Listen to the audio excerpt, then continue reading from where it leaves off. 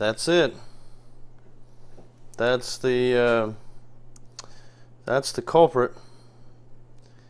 Just a standard 3-prong pressure switch. That is more than likely the cause of your P06DD on 3.6 Pentastar engines. Garbage.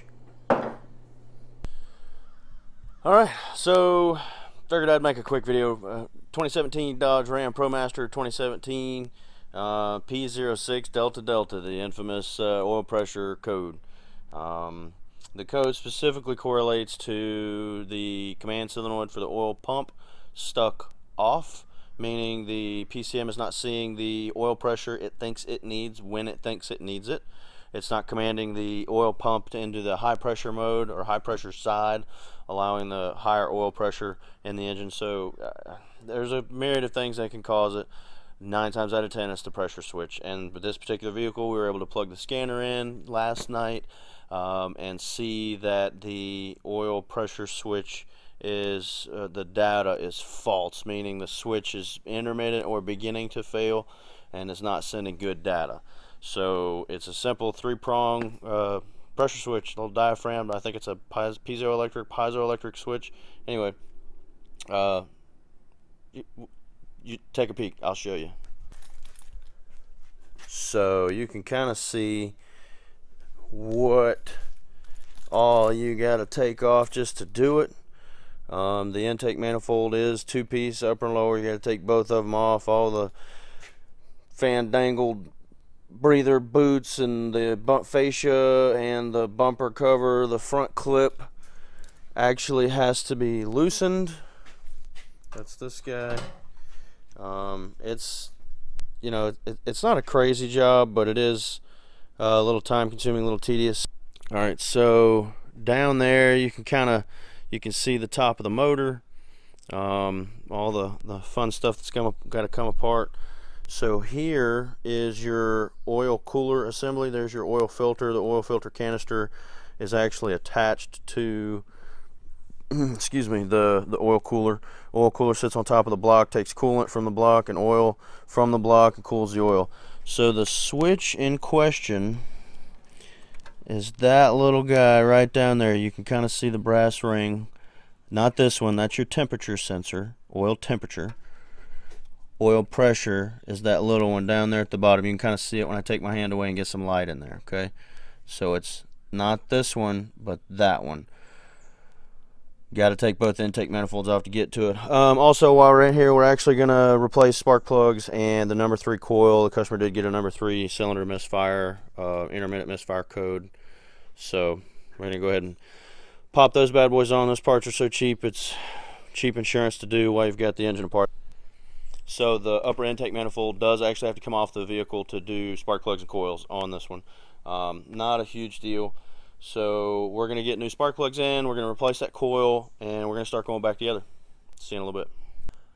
So real quick before I started popping coils off, wanted to point out I've got my helper out here finally. She's done with school for the day. And the coils, just real quick, I wanted to show you, the coils are really easy. So the 10mm bolt, you don't even have to disconnect the electrical connector. They've got this flexible spark plug boot, so even on the back there you can kind of see them. You can kind of see them all the way on the back of the engine. I'm just going to show you up here because I can't really get the camera back there, but the front wheel drives are, in my opinion, a little easier to work on than rear wheel drives, because rear wheel drives, the engine sits higher in the vehicle and they sit up against the cowl, the hood cowl, the engine bay, firewall, whatever you want to call it, and it makes the back part of the engine a little more difficult to get to. Makes the upper intake manifold sometimes a little more difficult to get to. Makes the upper intake manifold a little more difficult to remove.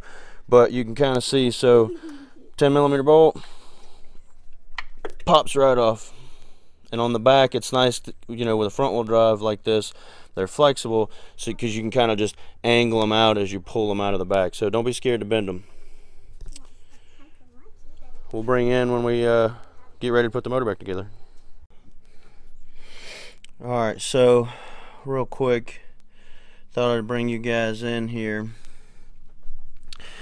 We're on the oil pressure sensor down there, and guys, if you don't have an oil pressure sensor socket, there's all kinds of companies out there that make them. Snap-on, Matco, you can buy them at AutoZone, Advance.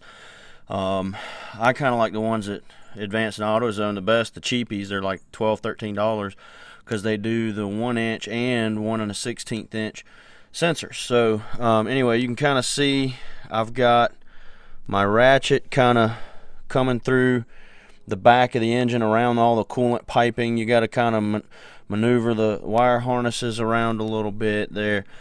It's tight. If you don't have the sensor socket, though, what I was getting at is you got to take the oil cooler out, and you don't want to take that oil cooler out of there.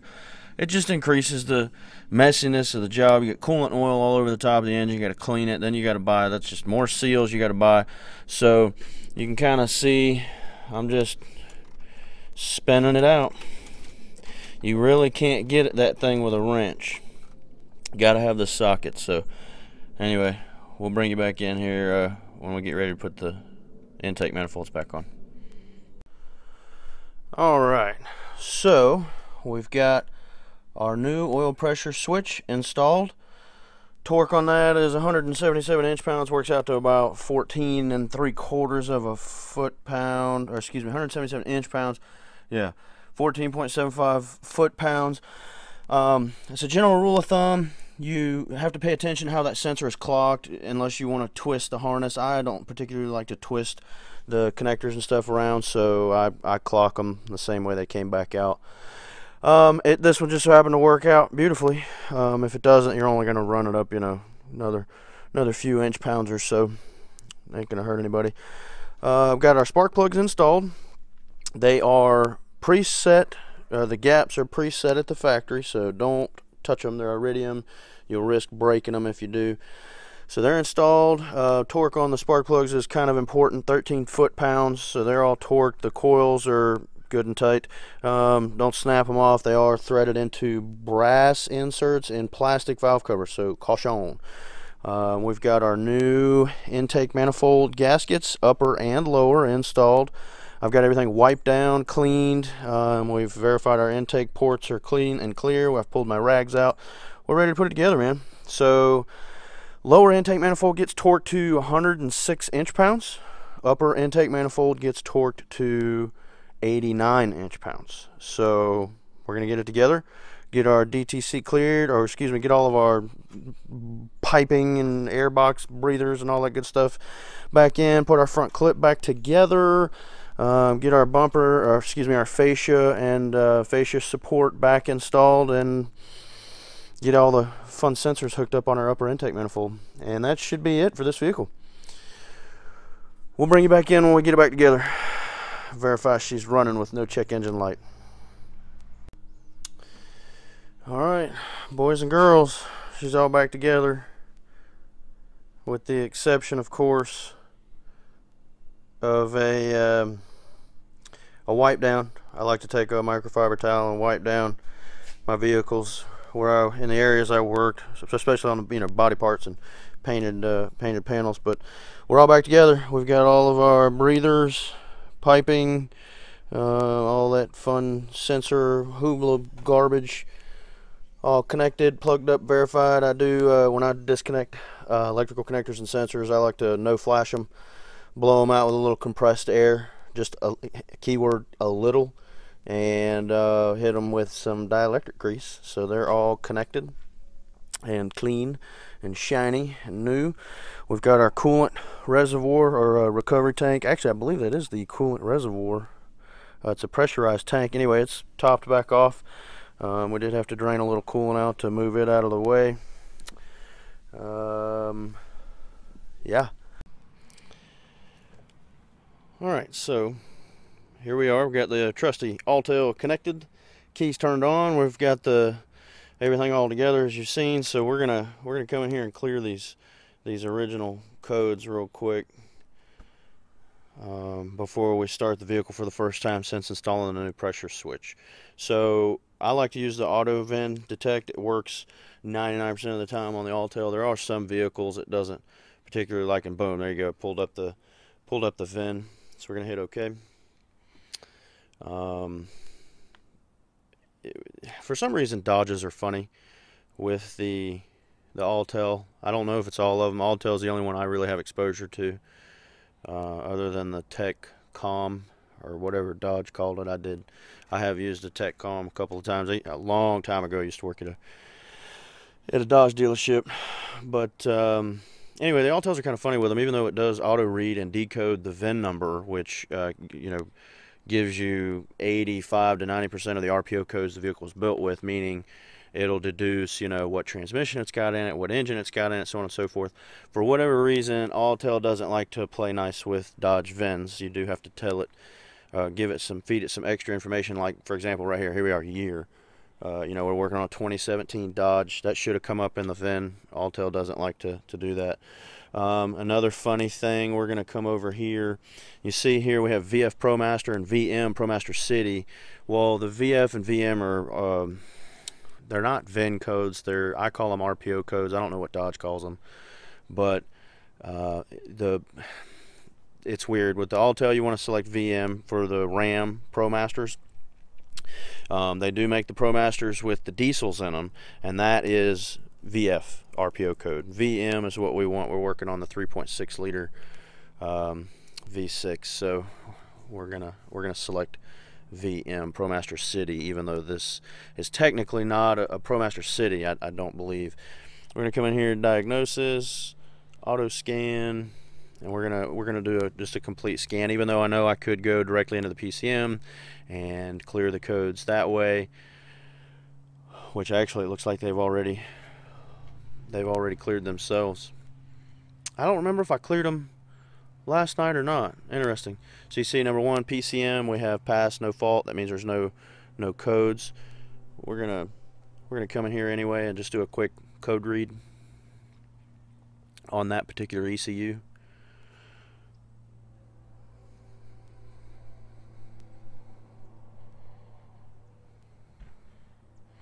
No fault codes detected. Okay.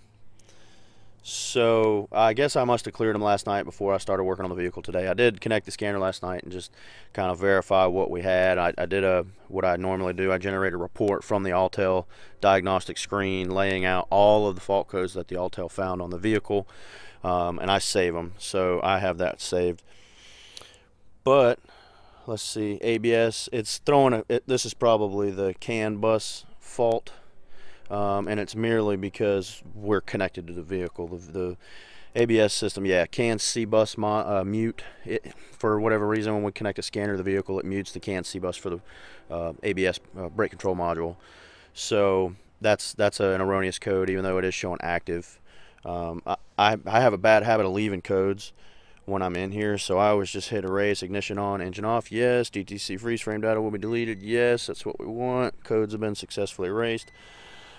Okay, and it's just it'll go away on its own when I disconnect and cycle the key. See, it even came back, which is just further to my point.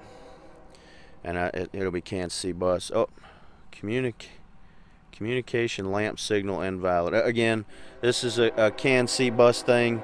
With the ABS module, it's merely because we're connected, probably through that code, because I just cleared them and it was throwing an ABS light on because of the CAN C bus. So we're just going to hit escape and get out of here. That will go away, and I'll show you on the dash here in a minute. The ABS light will not be on. So we'll just scroll through here, make sure we don't have any more faults, and we don't.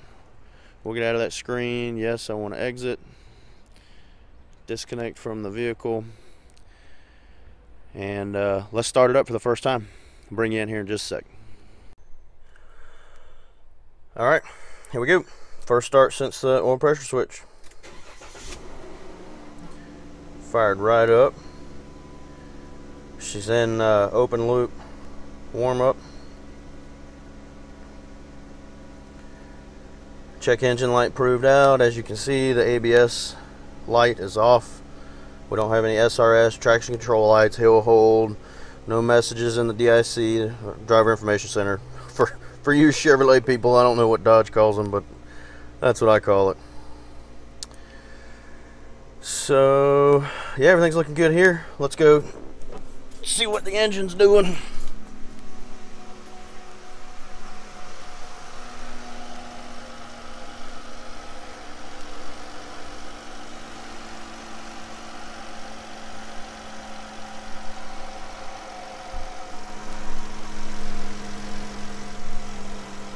Boom. That's all she wrote. We're gonna run it through a heat cycle, just with all the stuff that I had apart. Make sure we don't have any intake manifold leaks or any other codes pop up. We are gonna take it for a road test, and maybe I'll bring you guys along for the road test.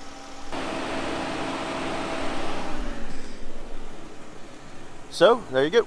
Another job done. Everything worked out good. I forgot to take you guys along for the road test. Sorry, but got a good heat cycle on it. She's running like a champ. No check engine light, no oil leaks, and yes, I did specifically leak check the oil pressure switch. You're able to see it just barely with a mirror and a flashlight underneath the lower intake manifold, so you can see it. You just can't get to it. So one of those little teasers Dodge like to do, or did for us, I guess. Anyway, we'll call the customer, let him come get his van. Catch you guys on the next one.